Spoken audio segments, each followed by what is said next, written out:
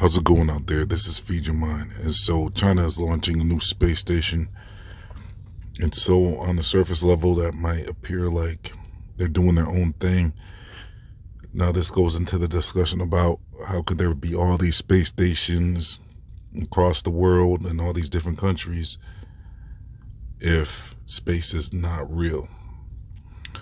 And then the answer to that would be that behind the scenes, all of these countries are not necessarily opposing countries. They might, well, the theory is that behind the scenes, they're all united and the countries are to keep everyone divided and to not come together. And so it's been like that for a long time now. And so China has their own thing going on. But at the same time, China agrees to never go to the Antarctic and explore. Like all the countries agree that they won't go down to the Antarctic. And so that shows us that behind the scenes, there is cooperation and a united understanding about what they can and cannot do. So we also see this example with the thing going around with the mask, you know, the thing that we can't talk about. Basically, that shows us that all of these countries are united in a common goal. You don't see a country really breaking away from that understanding. You might see some states that look like they're kind of breaking away, but you don't really see countries doing that.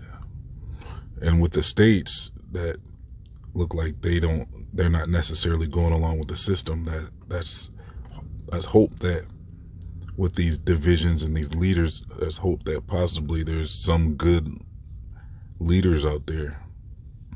And so with China breaking away from the ISS, well, the ISS is said to be retiring soon.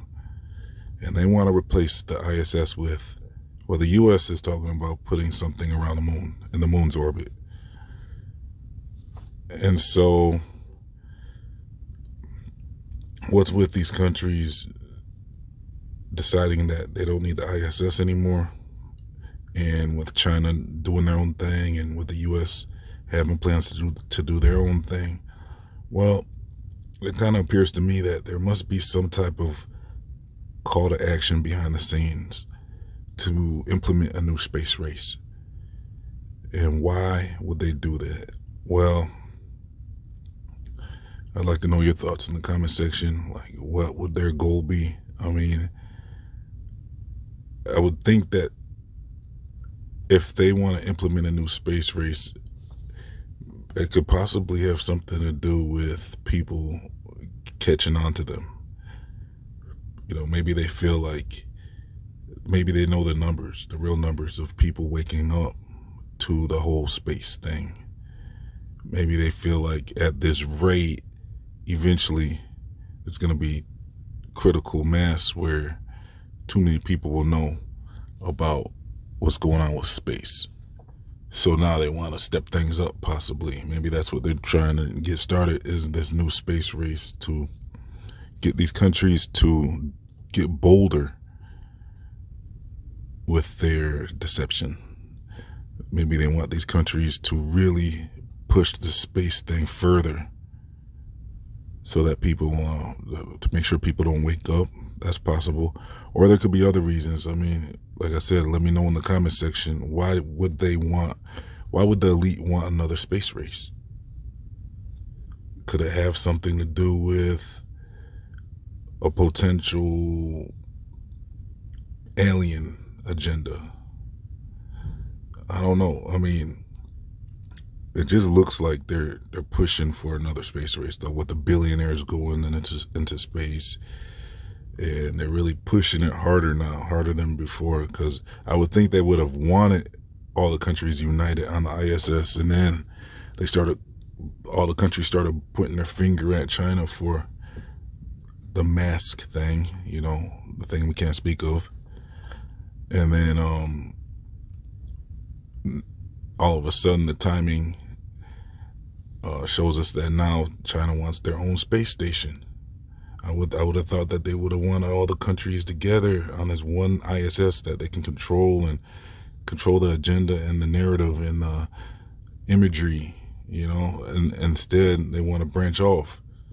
Now for China, it's going to show their people that, hey, our country's doing big things. They're in outer space. Behold our great country. And it makes people feel like obedient. They feel like, okay, yes, they're in charge. They have this incredible technology. They can do so much more than the average person. Look at them. Look what they can do. They're in outer space in a space station. Then that's kind of like the same thing they were doing back in the times with eclipse. With the eclipse, the leaders would have the people of their country witness them doing these rituals, and then the sun would go dark, and then it'd be like, it would look like the leaders had the power to control the sun, and then the sun would go back light again, and it would look like, it's an eclipse, but the people didn't know that. They didn't know that the leaders had the knowledge of when these eclipses would happen, and it would make them look real powerful, because the people of their city wouldn't know. They never told them that this is something that you can predict. It looked like they had all this power. So with the space stations, it makes the people real obedient. It makes them feel like the leaders have all this power. Plus, it really keeps on pushing the narrative of the heliocentric model. And so, like I said, with the heliocentric model, that leaves the option of the accidental Big Bang theory, and it just, without that heliocentric model, they don't have that option to say the Earth is an accident. And that makes people start to question what actually we are then. What are human beings if we're in a place that's created for us to live in? That means, what are we? It makes people start getting in tune with what people actually are. And so to keep them from doing that, they got this whole outer space thing where people don't, it just really messes with a lot of people's minds, even subconsciously, even if they don't realize, like, even they could even be Christians or anything, creationists. Just the outer space thing just opens the doors for so much things like planets and aliens, and it really has an effect on people. So this whole space station keeps people thinking about outer space. They continue to believe in outer space, even though at those levels of altitude, the space station would be, 300 to 400 miles up. So, 200 to 400 miles up or something. So, at those levels, though, the temperature swings can get up to like 1,000 to 2,000 degrees Fahrenheit. So, it'll be scorching heat, and it gets close to temperatures where metal would be melting and not functioning properly and stuff. So, we can't continue to just believe that they're in outer space. Plus, we got all the proof with the green screens and the harnesses and all that. So we know that they want us to believe they can go up into space, and then it really makes them feel more powerful to control people, and people really give them that power when they think they can do things like that. So I don't know. Is it possible that there's some type of division going on behind the scenes? Like, let me know in the comment section. Do you think that this is a plan to get the countries to get their own space stations? U.S. would end up getting their own, do you think that there's division going on behind the scenes we already see that there's, even if they divide, I mean, behind the scenes, they still have an overall oath to each other, where they know not to go to Antarctica. They know to go with this whole mask thing going on. You know, there's certain things they know that they're gonna do. They know to keep up the outer space thing going on. But like with the divisions, I mean, you do have like different groups, like Skull and Bones. You got the Trilaterals. You got the Freemasons. You got all these different groups that are all secret societies, though. And there's, according to my research, they're all connected somehow. Like, they're not just individual groups. They're actually, like, behind the scenes, there's different levels of each group. And at the top levels of each group, those people come together and work on more agendas.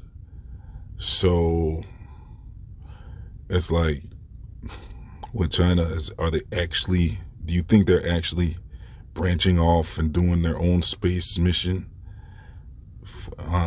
their own space station? Do you think they're doing that like on their own and breaking away from the united behind the scenes group, you know?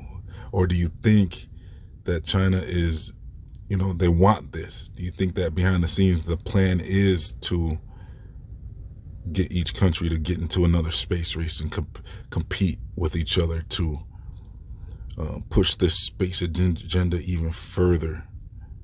You know, it could be kind of either way. That's why I want to know your thoughts in the comment section. Like, which one do you think is going on?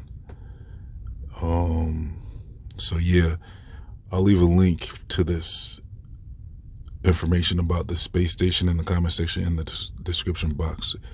The link will show you a video where it shows you more information about this Chinese space station. I'll also leave a link if you would like to donate to the channel to help keep me on YouTube. You can donate as little as $1. And I'll also leave links to my other channels and to my social media. So thank you for tuning in. Please like, comment, share, and subscribe. This has been Feed Your Mind signing off.